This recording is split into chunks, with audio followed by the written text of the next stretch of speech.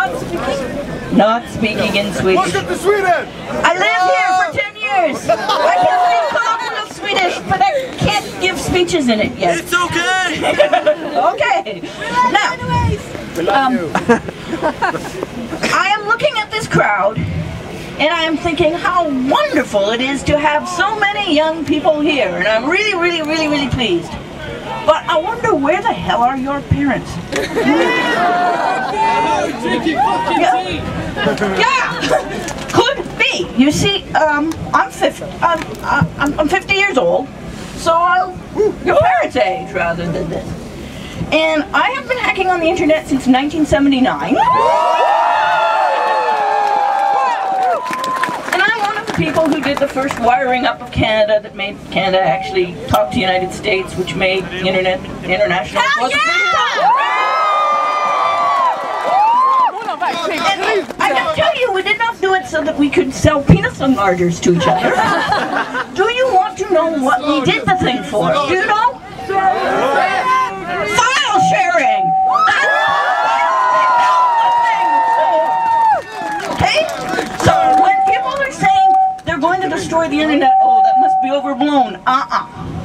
We built the thing so we could share our writing, our code, our programs, our art, once we figured out how to make things that are a little more attractive than ASCII art, everything with each other. That's what we built the thing for. And they're coming to take it away from us. No!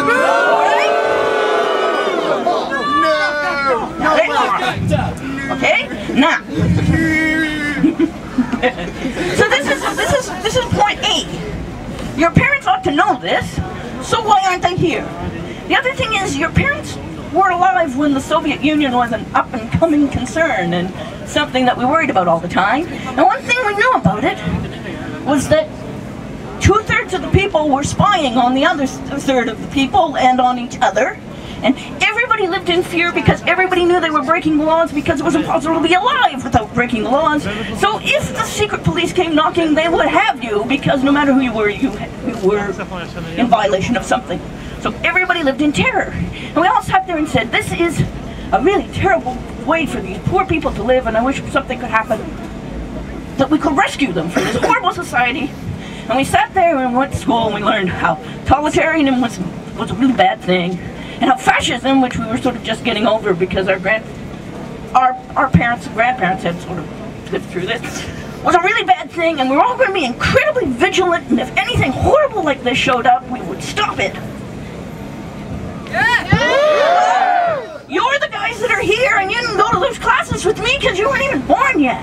Where are your parents? How are we going to get them to understand that the bad times are coming and the time for standing up is now? Because now people just say, oh, well, those young shits should just learn to pay money for the files that they're sharing, and you know, it's just used and we can ignore them all. So, complete and utter lies. But we need to engage the people who are older than you. So, I want to mention one thing which you're going to have to learn if you're going to have to explain this to them, because it's not that they don't understand technology, it's sort of that they don't understand people. And it's sort of that they don't understand that it's possible to have a better world than the world we've got now, and maybe we could work and make one of these. And I've actually been doing this all my life. If you see sort of the changes in internet technology, we're actually in better shape than we were technologically wise. But if we're going to go back to 1940 style fascism and totalitarianism, I wouldn't say that I actually improved the world. I just thought I was doing something. So, what I want to talk about is something called Pareto optimal. You can go to Wikipedia and look it up. And what it means is, everybody has some goods and things like this. They all come to a market, and they all get to trade. So I have 5 apples, and you have 5 oranges, and someone has 5 pears, and all of this. We sit there and say, all right, everybody trade. And we end up with enough for fruit salad. And eventually, there's nobody left who wants to make a trade with anybody, anything for anything. There's always someone who says, no, I'll be worse off, so I don't want to make the trade. That's called Pareto optimal. Now notice, it doesn't say anything about fairness.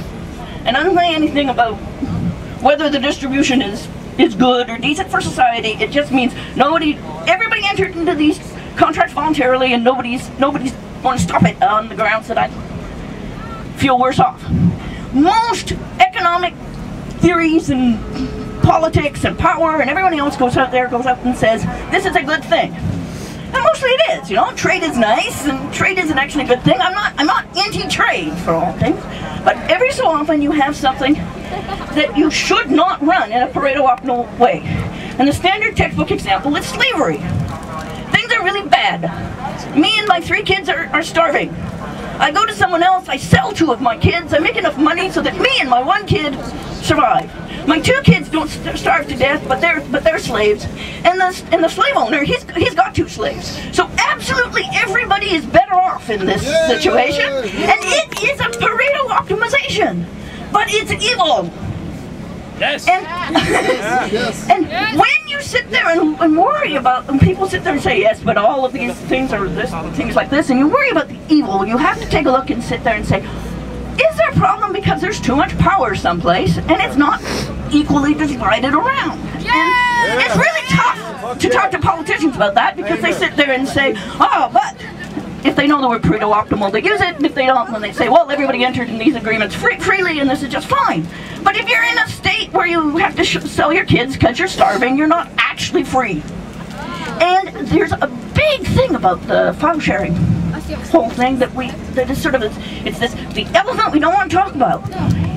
And let's blame the problems that we have on the wretched students who are file sharing again. The thing is that artists are treated really, really lousy in this community.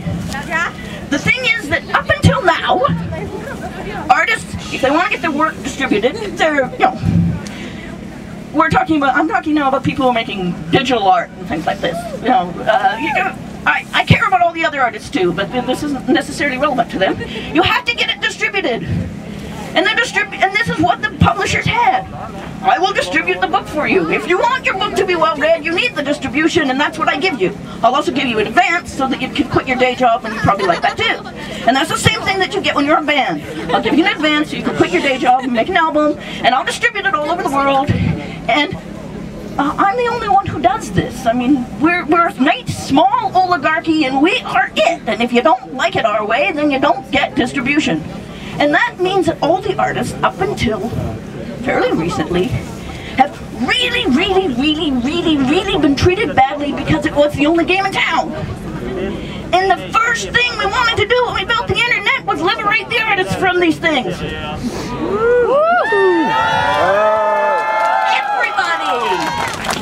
We have a free distribution network. Now, I still haven't figured out how to pay the artists, and this sucks. Okay? The artists need to get paid. This is a real problem. But the artists aren't exactly getting paid under the old system, and the artists are getting oppressed because they don't have freedom to pick up their work and say, you're a lousy record label, you're not promoting my band properly, and I'm going to go take it someplace else. Why the hell is it that when I write a computer program, I can go hire a marketing agency, and if I don't like their work, I can criticize them, and they shape up, and if I really don't like it, I fire them and hire someone else. If you're a band leader, it's too bad, we're the label. Besides, you owe us 4 more. Did you know you didn't pay back the advance that you owe us? You better get touring, you owe us the label money.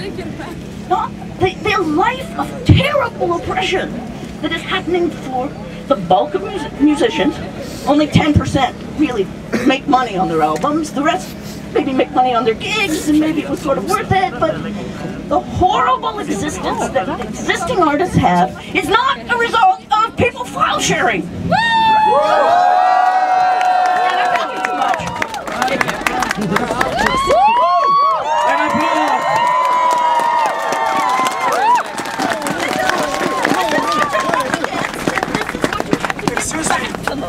Yes! Nu har vi med, sa